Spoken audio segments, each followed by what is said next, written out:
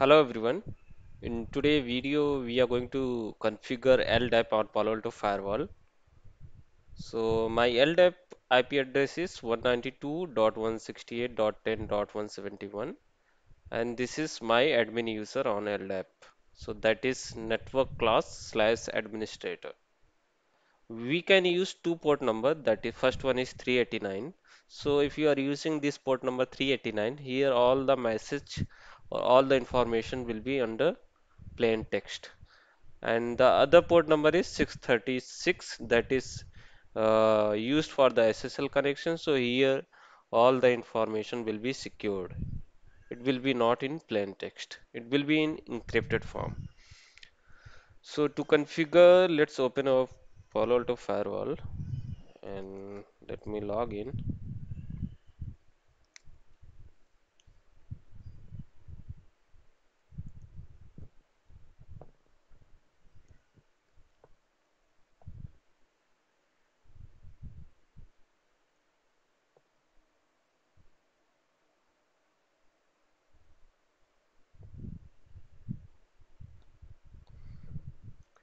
So to configure the LDAP on this firewall, we need to go under device. Then under server profiles, click on this LDAP. Then click on add. Here you can give any profile name. I am going to give LDAP profile.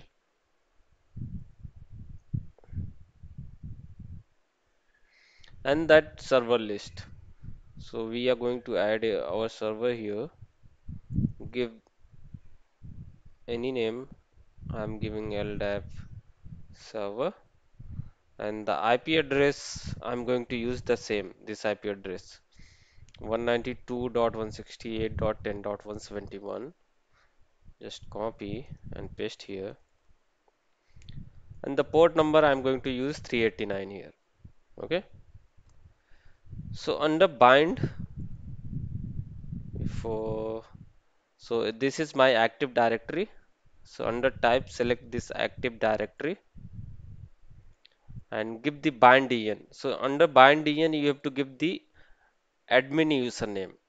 So my username is networking class administrator.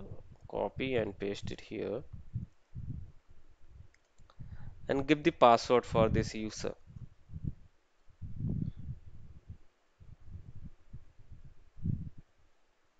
Same password.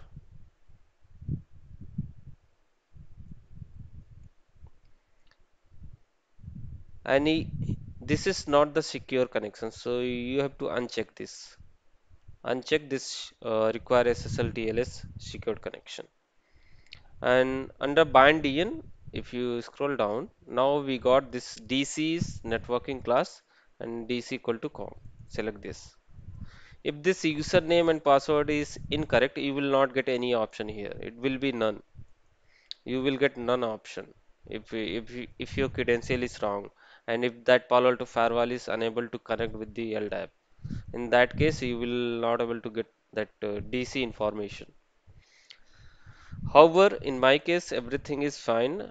That username and password is working fine. So now click on OK. For the verification, you can go under user identification. You can go under user identification and then click on this group mapping setting. So here you can click on add, give any name. I will give LDAP group and select the server profile that you have created.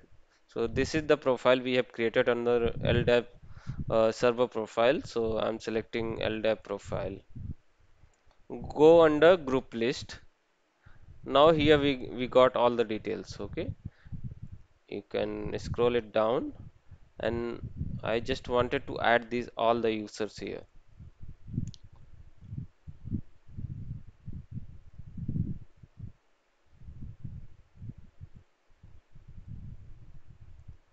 So you can add it, domain users, admin users. It is up to you what you want to add, included group. Then click on OK and commit.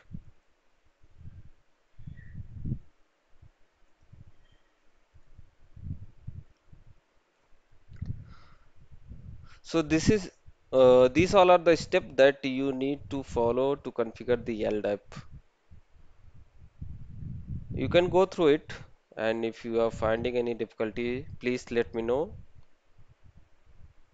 or you can also give any comment in the comment box. Thank you so much for watching.